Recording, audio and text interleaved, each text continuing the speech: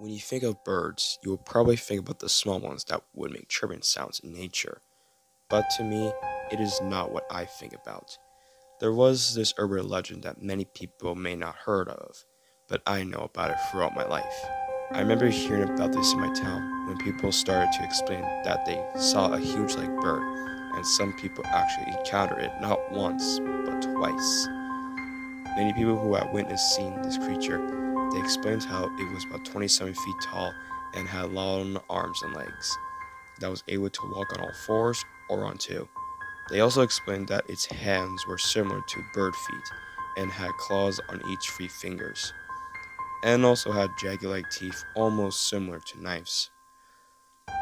Later on, many people in my town have started calling this thing Xarerror bird. Another thing people have said about Xarerror bird is that it lives in Bird Park, where it's in the woods surrounded by all kinds of birds that we have in this town. But to me, I found it to be that this legend was all fake. I stopped writing on my laptop when I heard a twig snap coming to the left. I turned and faced where the sound came from. It was hard to see because it was nighttime, but once my eyes were fully adjusted to the darkness, my heart sank.